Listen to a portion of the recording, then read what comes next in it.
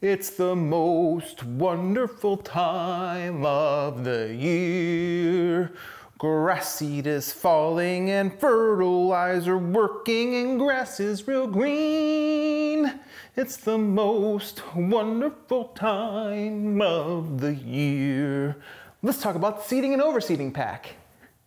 I've spent a lot of time over the last week or so talking about the fall months and what's going on in the lawn this time of year, whether you have warm season grass or cool season grass, you're the warm season zone, the cool season zone, or like me in the transition zone. Lots of things are going on all over the country. And in this video, we want to specifically talk about if you are doing a seeding project on your lawn. I realize I have the wrong fertilizer out there. Got it. Here we go. Green pulp. Green Kind Fertilizer has the seed and overseed pack. It comes with 3 fertilizers and 1 bottle of RGS. And basically those 3 fertilizers and that bottle of RGS is gonna get your seed from the germination phase all the way through that last application of the season. Now, if you have already done your seeding or you're not doing a seeding project at all this fall and you have a cool season lawn, I actually released a video already talking about what you should be doing and what you should be focusing on this time of year. I'm gonna link to that down below. And if you have warm season grass, you can still watch this video, but if you have a warm season lawn, especially if you're in the transition zone like I am, and like I have Bermuda in the backyard, what you should be focusing on this time of year as the season is winding down. But I'm gonna link to those videos down below for you to check out. This video is specifically talking about if you're doing a seeding project on your lawn. The seeding and overseeding pack comes with 3 fertilizers because there are 3 phases or 3 applications that you're gonna do with this pack.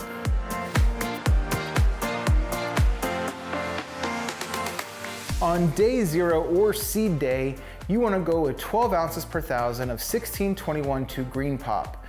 That is our seed starter, that is the seed cracker. That's gonna get germination started and get those roots diving down deep with that 21% phosphorus.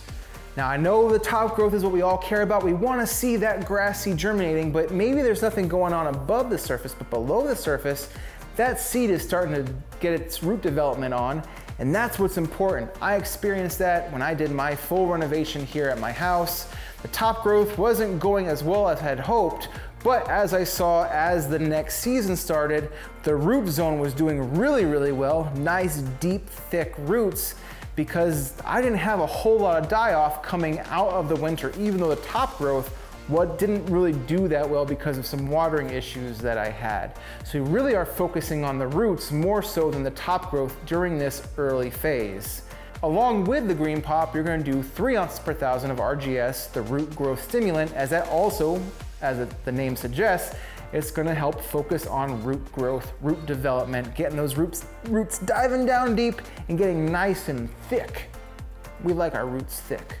It's really recommended that you use a hose end sprayer if at all possible, because you're getting the proper dilution rate on that application. If you're gonna use a backpack sprayer, you wanna water it in right away. Don't do this on a hot day, because sometimes here in the fall, you'll have really nice days in the 70s, but you can still hit those mid to upper 80s if you're not careful. So you don't want this application drying on your grass seed. That will hurt germination. So you wanna, if at all possible, not use a backpack sprayer, but if you have to, water it in immediately.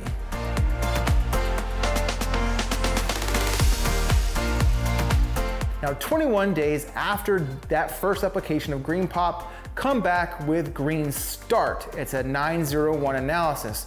What this is focusing on is you are still gonna get some top growth with that 9% nitrogen, but also it is continuing to feed that root zone and getting those roots to get nice and thick. You want that root zone established before you get into the winter and you start to have those frosts and freezes. But you still are getting that top growth, but it's keeping it at a steady rate. You're not gonna get this bum rush of top growth, which can cause stress on these little baby plants. So you're getting a nice steady growth on top, but you're also letting that root zone develop, because that is the key. Make that clear. The root zone is the key with baby grass, not so much the top growth. Along with that 12 ounces per thousand of green start, you wanna do 3 ounces per thousand of RGS.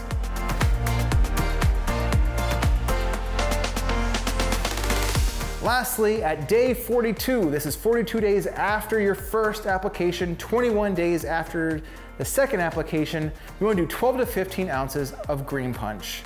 This is gonna essentially be your last application of fertilizer for the season.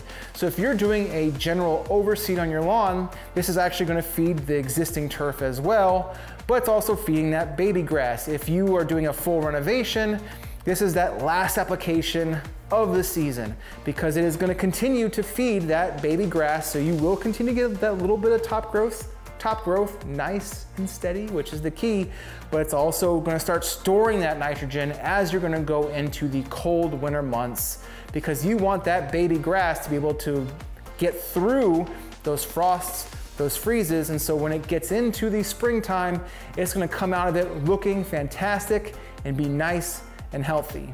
As always, 3 ounces of RGS is gonna go down with this application.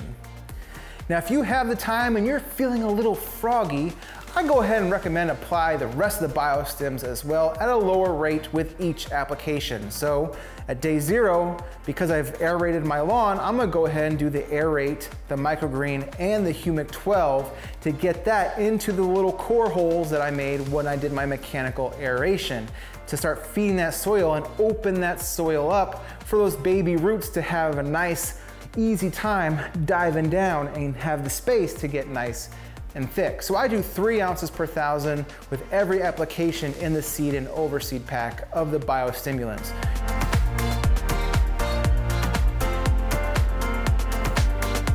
That is it for the seed and overseed pack. It's very simple. Yes, there are lots of steps. A lot of times when you're gonna find your starter fertilizer from any other place, it is one application and you're punching it in the face right there at the beginning, which is fine because it's gonna have a lot of nitrogen, it's gonna have a lot of phosphorus. Sometimes it has a lot of potassium, sometimes it just has a little bit, but either way, the first 2 numbers in your bag of fertilizer, your nitrogen or phosphorus, is gonna have a lot, but then you just kind of sit there and let the grass do what it wants to do, where with the seeding and overseeding pack, you're feeding the lawn every 21 days. It's gonna get a nice steady dose of fertilizer, which is gonna keep the top growth coming. Slow and steady wins the race, but it's also gonna feed the roots to start developing, diving down, getting nice and thick, because that's the key. That one big dose of fertilizer you get up the front, that's fine there for the beginning, but what about as the season continues to go? Because you still have time in the fall to feed that lawn. And that's what the seeding and overseeding pack does. Slow and steady wins the race.